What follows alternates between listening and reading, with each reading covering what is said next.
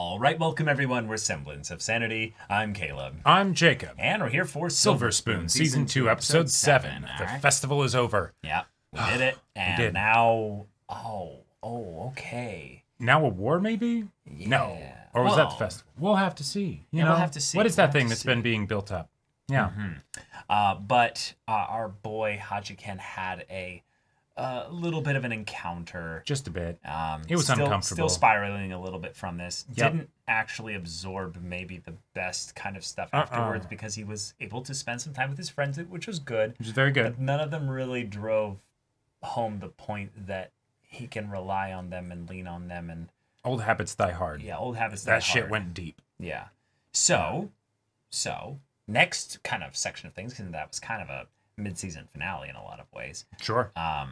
Let's see where he puts his energy into next and where others maybe kind of end up kind of partnering up with him. Yeah. Because I could see Aki doing a little bit of that in a compensatory kind of way. Yes, this definitely feels like it could be a milestone in the Aki-Hachiken conflict that was established at the beginning of the season.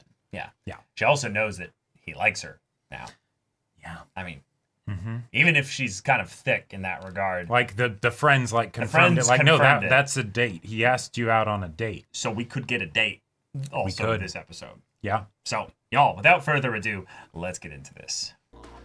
あのさ、約束まだ有効かな。約束？ほら、二人で遊びに行くって。なかったことになってたりしないかなと。 そんなことないよ。楽しみにしてるよ、すごく。楽しみにしてるよ。はよ寝ろ。じゃあおやすみ。ああ、おやすみ。 That was the most respectful. I gave you all a direct order. Yeah, exactly. Go to sleep, please. はよ寝ろ。 In your room. 大川先輩、ちゃんと就職活動してんですか？ まだ就職が決まらないんですか？はい。いっそ願掛けとかしてみては？ At this point, you might need it. 大江戸神社はどうですか？エマが馬の形してて可愛らしいですよ。That's something fun you could do. Yeah. Yeah. 午後から暇だし、神社へ行く。二人で。 これは多分馬の形のエマにときめいてるんだろうな。But still, yeah, that's cute and unique. You're not going during the new year or anything like that? Nope. Get the fuck out of here!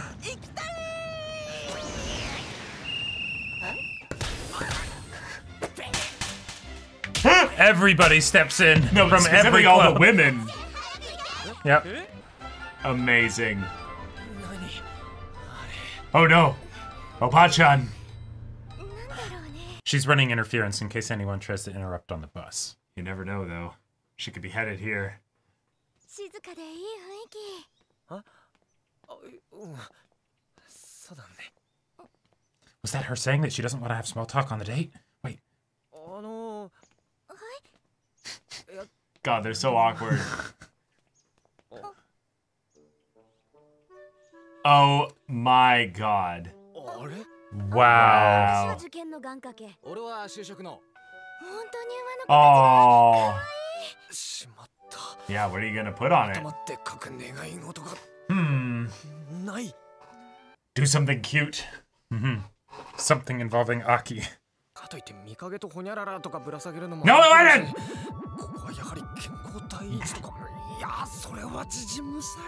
What do you actually want? Yeah.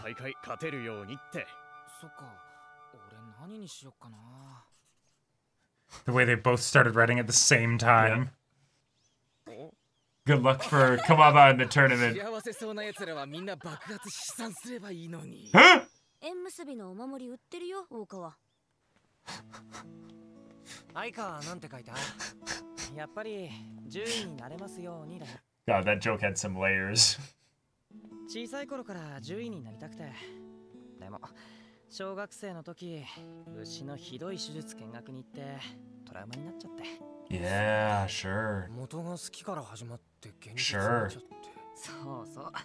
But it stuck around, you know? それでも Yeah, couldn't give up on it. It had taken a hold of you. どうしようもないよね。この気持ちはさ。じゃないもん。そういうどうしようもないのが本当の夢ってやつなんだ。Oh, ain't that real? And it hurts. It hurts so bad. もともと勉強好きで、けど現実にへこまされて。でも最近やっぱ自分は勉強好きなんだなって。Wow.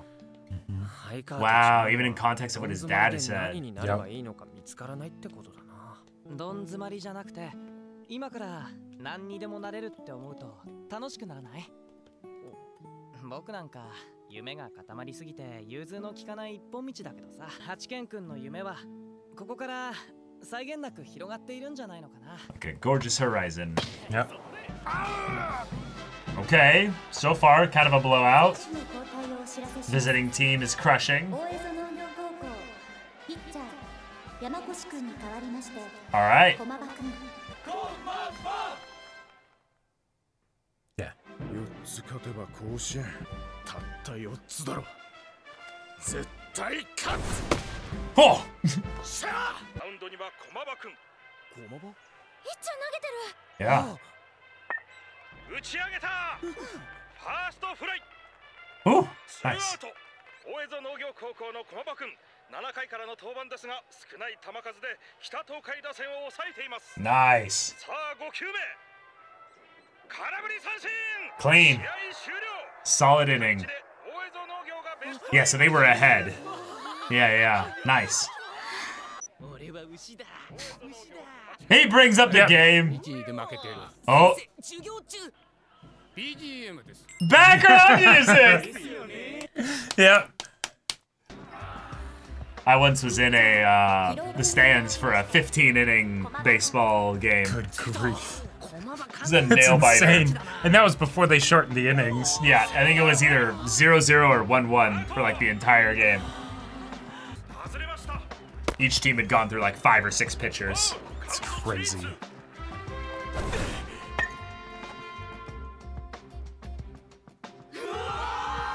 We won! Let's go! Ah! This might actually become a sports anime. Mm-hmm. いやー、手遅くてダメだね。 Oh man. Good teacher. Oh no. In inning 1. Yep. 夏の甲子園出場校。関西の野球うまいやつ入学させてんだって。 Oh. 何それ強そう。 So they're big players. Okay. 1 point in. Good base hit. Ugh. Only 1 point, inning 2. Oh, they didn't get a run. ここの足出てきたわ。よし、行きますよ、八健君。 Quick! この中で酪農家なのお前だけだ。 Get out of here. 俺たちがしっかり見といてやるよ。安心して行ってこい。 You'll see which is worse for your heart. 生きるための逃げはありあり。 Ah!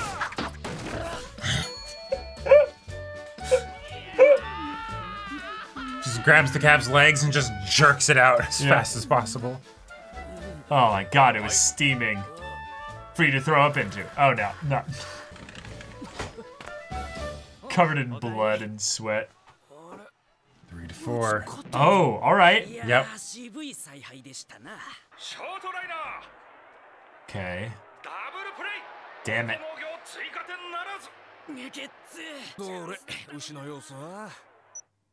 あ、次の牛産気づいてる。行きますよ、八健。 Me again.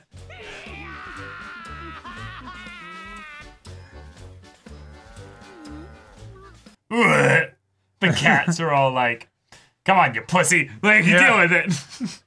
さっき産んだ牛の後産出たから片付けといて。 Oh, cow after birth. Yeah. 産後に出てくるやつ。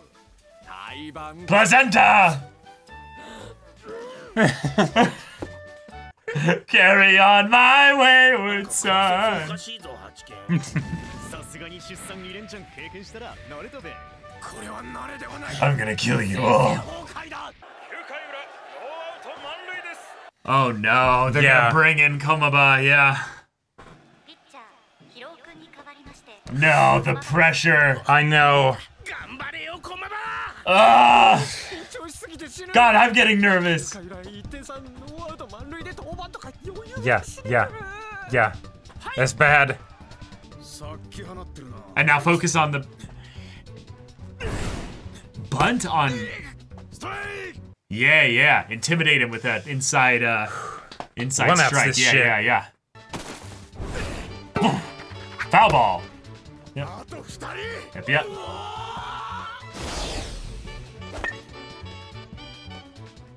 Catchable. Yep. Let's go! All right. Number 4. Oh no. Yeah. 632 for the. Yeah. I mean that's postseason, so it's only a few games.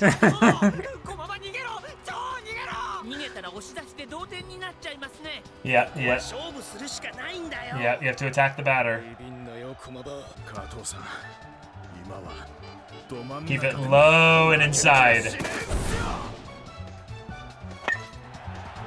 That's OB.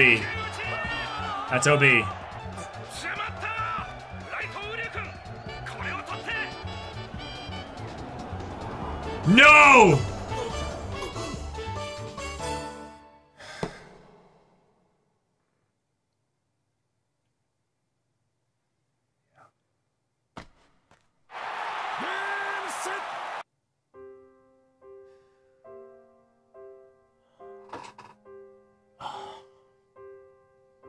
You can't help the things that you dream for. No.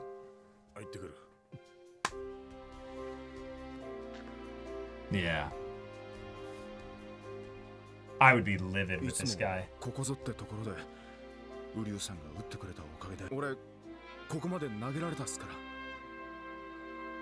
That's a very, very good response, but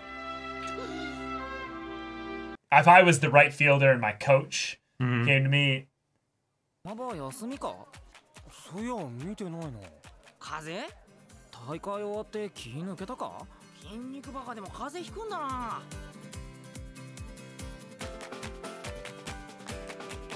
oh, yep. Yeah. Damn. Yeah. What a very different episode for Silver Spoon. Yes. God, dreams suck, don't they? Mm-hmm. Yep. Berserk got it right. Sometimes dreams just pull you down. They sometimes take over your life. Paving is really difficult, you know? Yeah. No, really. No, yeah, Like I understand the point of this episode. It's a very different episode for Silver Spoon. Yes. It got its theme across really well, but it was a bit slow and padded for what it gave us because it's... Yeah, it did some other stuff that wasn't tied into the whole, dream thing with the baseball match and whatnot. It had the whole bit with... The shrine. And, Mikage and, a date and... Yeah. It feels like a point in the manga where they were kind of going through and adding a couple bits of details for other stories after the big arc of the story, which makes sense. Yep. To kind of wind things up again. But here in the anime, that's probably the most like, I don't know, I feel like this anime doesn't really get me riled up and angry, but like the idea that someone's dream can be extinguished potentially forever because someone else didn't treasure it as much as they did. Yeah. Feels so wrong because it's no, he should be able to then go at it next year and give it another try with another team. But the thing is, no, when you're playing sports, you're on a team with a number of other people. You don't know if that'll happen again. Yeah, it's like, say nothing of... It's like a raid in an MMO. When one of us wipes, their mechanic, we all wipe the mechanic. It's it sucks to be you, but you know what? And we all just go back at it together. But for something like this, where it's a, national level competition, or at least the prelims for the national level prelims, and all that. Yeah. And that's And that's on top of how we've seen him almost to a superhuman degree, where Aki called him a muscle cyborg, Yeah. Just being like, oh yeah, farming school, it's crazy tough. Vet has club activities, and then on top of that, I'll practice after, you know? Oh yeah, no, that's fine. Oh, my family that is like struggles to, you know, keep running the farm and everything, right? And you know, and I'm very often helping them and things like that. You know, oh yeah, just try another year. Sure. Like that, and so I wanna like unpack the idea of it being the right fielder's fault with like even with the gust of wind. Because I don't know as much about baseball. Okay, right? so it's, it's absolutely the right fielder's fault. 100%. Okay. If Komaba is in the situation where it's literally like it's a movie, it's an anime. It's unrealistic to like the craziest bit, but you know, reality is stranger than fiction. If you're bottom of the ninth, 2 outs, bases loaded, strongest batter on the other team against the strongest pitcher, it's literally as cheesy as it gets in terms of setting all this stuff up. But in the world of what he has to do, he has to play the batter. He can't walk him. He can't try to do anything crazy. He has to give him the opportunity to essentially crush the ball, but make sure it goes really high if it's hit past the infield. Because a play in the infield is a dice game where you're basically saying, oh, it's way higher than like 75% chance of a defensive play that's made, and one it's a forced all bases, so one of them gets out. But if you hit a fly up to the outfield, that's even better. Because in general, once the ball's been in the air for about 6 seconds or 5 seconds, I would say, outfielders can get to it easily. And so not only that's their whole job. It's their whole job basically. Yeah. And then to keep base hits to the earlier part of the outfield is just being a hit to first base rather than a double or potentially a triple. So you keep the ball in front of you or you keep it in the air caught by you. So the right fielder coming up to the ball, you know, glove out, ready to go. He's tracking it all the way in. Not getting, I would say, as kind of ready for it by having himself being like fully ready with 2 hands out rather than just one, kind of what I call lazy outfielding. Because I have been an outfielder for like 6 years, I would say, when I was a lot younger. And you never drop those. Because of the way the ball is definitely curving and there's going to be some wind that will affect it and stuff, you're just tracking it, and you can do this basically with your glove, and it's not hard, but a good way to make sure that you're doing it is you have your other hand here to kind of give yourself that like extra momentum, extra guidance, movement and guidance and stuff. Yeah, I also use it because I'm not actually putting my hand to the glove. I'm using this to kind of help track it with my eyes because it can get a little bit fucky up there in the wind. Right. Like I couldn't remember how exactly it happened. I thought it was going to be like some sun glare thing or whatever, but no, it's just an extra burst of wind. And whether it was because he, I don't know, like didn't stay low enough so that he could move side to side quickly, or like, you know, he locked his legs. He lost sight of it for the last like second or two. It's the kind of thing where it does happen. Reality is stranger than fiction. But it's the kind of thing where if you're a player that's aware, like you're tuned in, you can move with it at the last second. I've had many times where what happens is the ball is back spinning and it actually achieves more lift, so it kind of goes like this. I've caught many balls where I think it's coming in right to my face, which is where I kind of want it to because it's easier to track. And then it kind of at the last second kind of does this, and I have to go, whoa! And that's the scariest one because you can't move backwards easily. Right. Moving backwards, you lose your balance, and then you lose your coordination, and you can get fucked that way. Yeah. So you want to keep it in front of you, but the idea if it fell to the side of you because of the wind, you fucked up. You fucked up on the tracking the ball. You weren't watching the ball all the way as much as you could. You weren't ready to make the lunge to make for the adjustment or have good proper judgment on the ball. Because even if at the last second the wind gusts just perfectly, it's still move accordingly. But what probably happened was he got in his head. He realized this is the game. I did it. But also this is easy. We did it. And then, I'm already celebrating in my head. And then panic because wait, oh shit, it's not right. Straightforward because he stopped paying attention to it. What I love about this was he basically realized, if I could just get a fly ball right to me, I'd end the game right there. An outfielder's never going to get consistently hit to in a baseball game. Most of the action happens in the infield. Right. Most of it is between the pitcher and the catcher and the batter. And that's why a lot of people don't like baseball, because it can be very boring in that sense. Right. So an outfielder might get 3 flyouts the whole game, and that's good activity for them, for, a minimum of 75 pitches. But then the one time it does come to you at the very end, and it matters in this regard, you drop this. The thing of him not saying a single word, I feel that into the deepest core of my being, just praying please, please, please. I'm so sorry. Because they would also know what it means for Komaba, right? No, they know what his family situation is, and all of it. It's even worse than that. It's even worse than that. They're the reason that fucked it up. Oh yeah, it's not about Komaba. They're just realizing I threw this all away, and I should have been able to get that. I absolutely should have been able to get that. So yeah, This is something where I feel intense disappointment and anger on Komaba's behalf. It is what it is. You can't. Shit happens. There's gonna be weird instances and stuff like this. Just is the case. But yeah, it's the kind of thing where, in a classic sense, also, you're only as strong as your weakest player, and Komaba, if he is the strongest player on the team for being on the pitcher's mound, which makes you should have come to Shiratorizawa. Basically, we have an instance of where, a Hinata kind of player, even though this guy I'm sure is great, is in the classically worst position on the field, right field. Komaba, who is in the classically most important position on the field. Oh, right, because even for field positions, right field, most of the time it's going to be left or midfield, right? If you're thinking traditionally. Yeah, traditionally for right-handed players, they're going to hit to left center. Right. In general. They're not going to hit to the right field. And that's just statistically more probable to go that way. So, really, really sucky situation. I loved the little talk about dreams, though, and how that ties into, hey, sometimes there's things you're just not cut out for, but you still want it.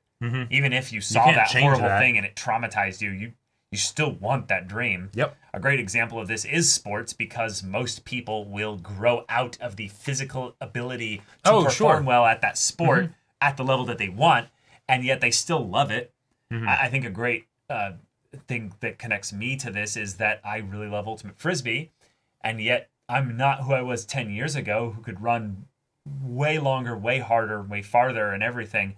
And yet, I still am addicted as hell to the sport. Yeah. I love every bit of it. I am better at the sport, too, and from a technical perspective. But at the same time, if you were if you were able to take the experience that you have and everything and then put it in your body 10 years ago. Yeah, or just at the very least, the enjoyment I have for it, There's even more of just the more and more you fall in love with something. It's like a good relationship. The beauty of it and the novelty of it are not in conflict with each other naturally. It just gets better and better. It revitalizes, and it's this whole thing where it just evolves. It doesn't. It never goes away. So yeah. And then we have the shrine and the love stuff, which is... and that's all. That's great and fun and whatnot. But I'm really glad that the Komaba bit was able to land for you in a way more even than it was able to land for me, because I've played baseball, but I'm not passionate about baseball. I don't really understand the stuff. To me, it felt more like a freak environmental, accident rather than that's something that happened, but you are supposed to be able to account for that stuff, Right. It's the freak thing that you literally train 1,000 times 1,000 for, so that when it happens, you're ready. There's so many things that I remember being drilled into me specifically for you're playing the numbers game. We have to trust you have to trust that your eyes are good. You have to, make sure you're, got your hat a certain way so you're not looking up into the sun and blinding yourself. You have to make sure your legs aren't locked and your knees are bent a certain way, and then you're ready to move in this regard, because your judgment is going to be slightly off, most likely, but it's how much can you adjust to that? And just nerves and the wind and the timing of it, probably some pre-celebration in his head, a whole bunch of other things, and then fucked over the whole thing.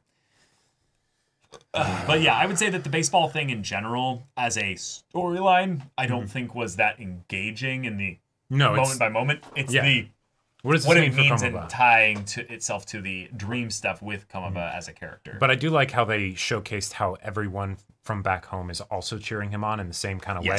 You know, even the teacher is like, yeah, okay, guys, this is what I'm supposed to teach you, but you'll figure it out, you know. But okay, let's watch the game. It's literally called the Field of Dreams. Like that's a that's a line that's a nickname for the baseball diamond.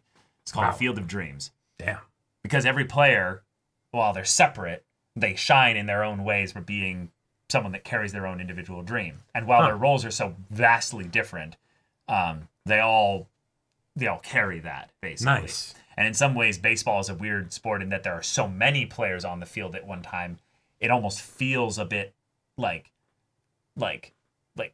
crowded and not crowded, and that because it's a very big field. Right, but if you take like a basketball team, they'll only put like 5 players on the field at the court at any given time. Yeah, well, and it's much smaller. Much smaller. Yeah. Mm-hmm. So, I very much liked that this plot line was resolved, though.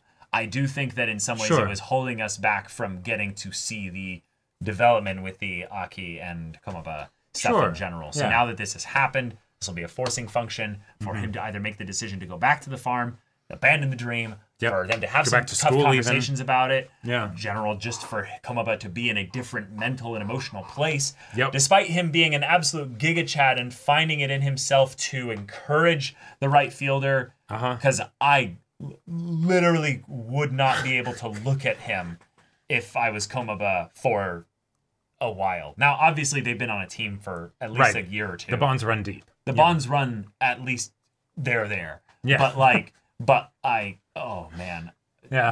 I wouldn't want my pitcher to look at me. The way in which he had the towel over his head and he never looked up at him. That's real. That is too real. Oh, but yeah, all in all, sweet episode, but very oddly paced episode and painful episode by the end of it.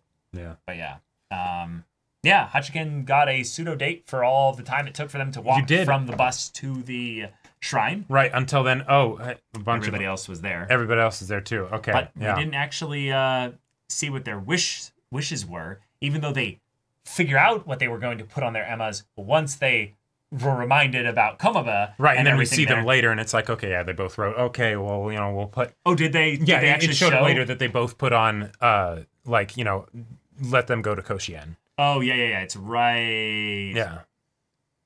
Right, where was it? It was right about here. Yeah, like after... Yeah, there we go. Here it is. Let me make sure the subtitles work. Yeah, Miyazo win the All Hokkaido Championships Aki. Miyazo Agricultural High School Baseball Club win. Hachiken, Yugo. Okay, cool. I really say my favorite odd part is when they're trying to figure out what to write, and then they realize at the same time, because they looked at each other's, they start laughing. And then Okawa is like, it would be great if happy people were blown to bits.